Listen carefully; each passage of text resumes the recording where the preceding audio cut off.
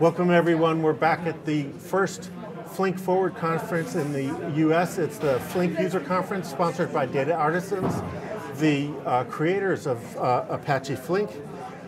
We're on the ground at the Kabuki Hotel, and we've heard some very high impact customer presentations this morning, including Uber and Netflix.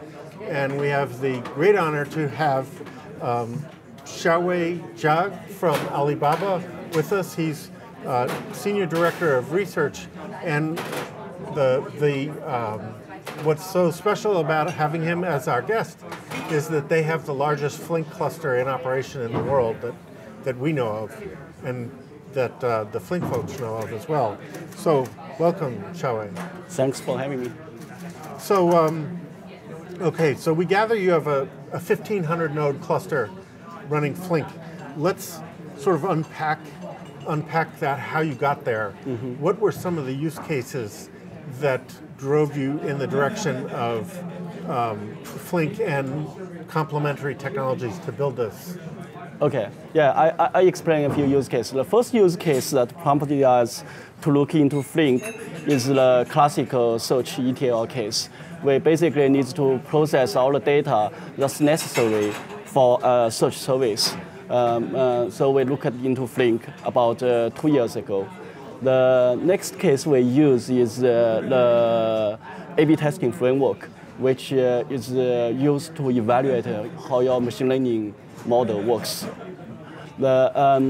So today we use it in a few other very interesting cases, like we use it to do machine learning to adjust the ranking of search results, to personalize your search results at real time, to deliver the best search results for our user. We also use it to do real-time anti-fraud detection for ads. So these are the typical use case we are doing. Okay, this is very interesting because with the ads and the one before that, was it fraud? Ads is anti-fraud. Before that yeah. is the machine learning, real-time machine learning. So for those, low latency is very important. Now, help unpack that. Are you doing the training for these models like in a central location and then pushing the models out close to where they're going to be used for like the near real-time decisions? Or is that all run in the same cluster? Yeah, so basically we have, we are doing two things. We use Flink to do real-time feature update, which change the feature at real time, like in a few seconds. So for example, when a user buy a product, the inventory needs to be updated. Such features gets reflected in the ranking of search results at near real time. We also use it to do real-time training of the model itself. This becomes important in some special event. For example, on China Singles' Day, which is the largest shopping holiday in China. It's generates more revenue than Black Friday in United States already.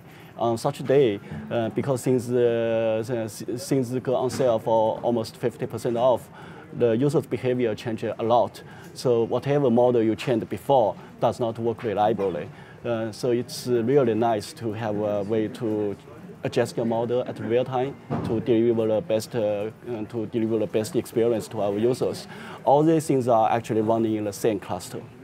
Okay, that's really interesting. So it's like you have a multi-tenant solution that sounds like it's rather resource intensive. Yes. When you're changing a feature or features in the models, how do you go through the process of evaluating them and finding out their efficacy before you put them into production? Yeah, so this is exactly the A/B testing framework I just mentioned earlier. Okay. So we also use Flink to collect the metrics, the performance of these models at real time, and once this data are processed, we populate it into our OLAP system, so we can see the performance of the models at real time. Okay, very, very impressive. So now,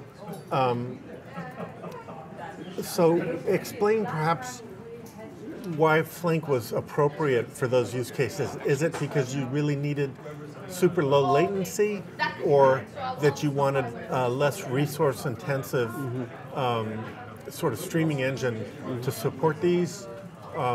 What made it the right, fit that right sweet spot? Yeah, so search has lots of different products, and they have lots of different data processing needs.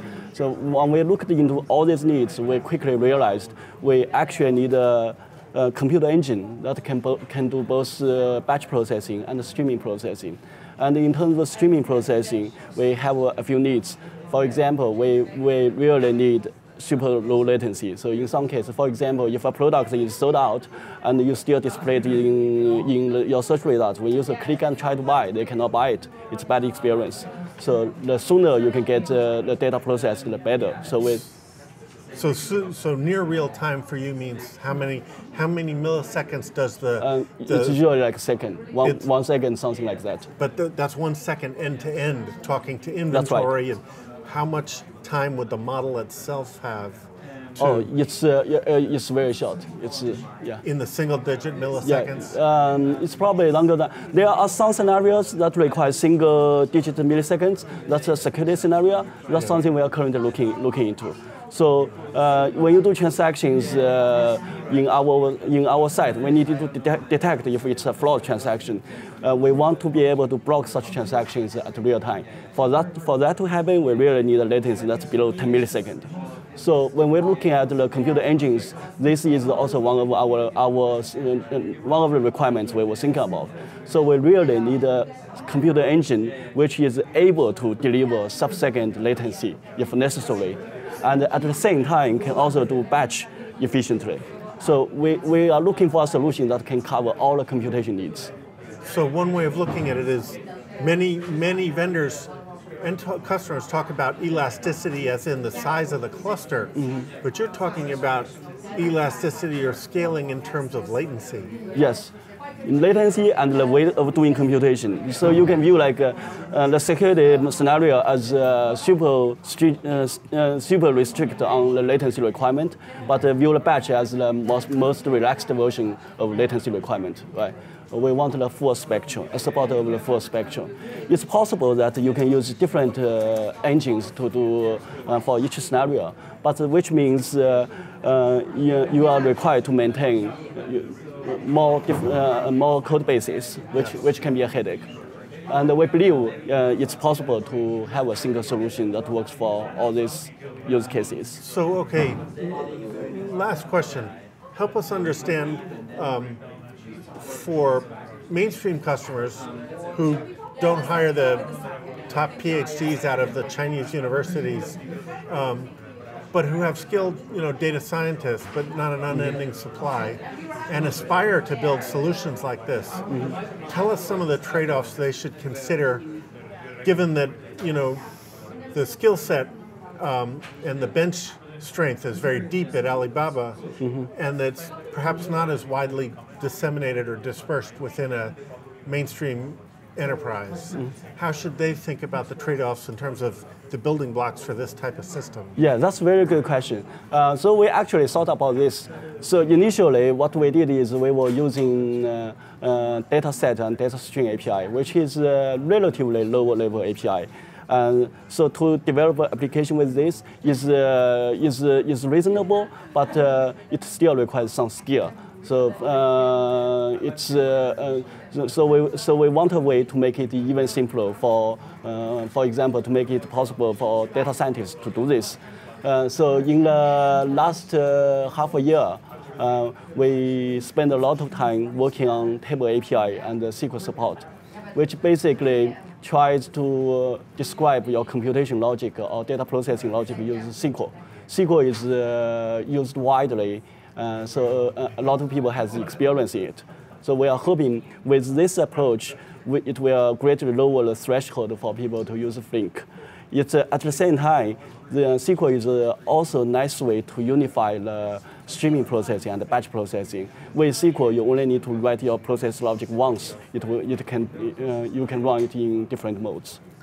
So, okay, this is interesting because some of the Flink folks say, structured streaming, which is a table construct with data frames in Spark, is not a natural way to think about streaming, and yet both the Spark guys say, hey, that's what everyone's comfortable with. We'll live with probabilistic answers instead of deterministic answers because we might have late arrivals and in the data. But it sounds like there's a feeling in the Flink community that you really do want to work with tables despite their shortcomings because so many people understand them. Mm-hmm. So ease of use is definitely one of the strengths of SQL. Another strength of SQL is the description. It's very descriptive. The user doesn't need to say exactly how you do the computation, but it just tells you what I want to get. This gives the framework a lot of freedom in optimization. So users don't need to worry about the hard details to optimize their code. It let the system do its work. At the same time, I think the deterministic things can be achieved in SQL. It just means the framework needs to handle late events, such kind of things correctly in its implementation of SQL. Okay. You don't, when using SQL, you are not really sacrificing such determinism. Okay. We'll have to save this for a follow-up conversation because there's more to unpack there. But Xiaowei Jiang, thank you very much for joining us and imparting some of the wisdom from Alibaba. We are on the ground at Flink Forward, the Data Artisans Conference for the Flink community at the Kabuki Hotel in San Francisco, and we'll be right back.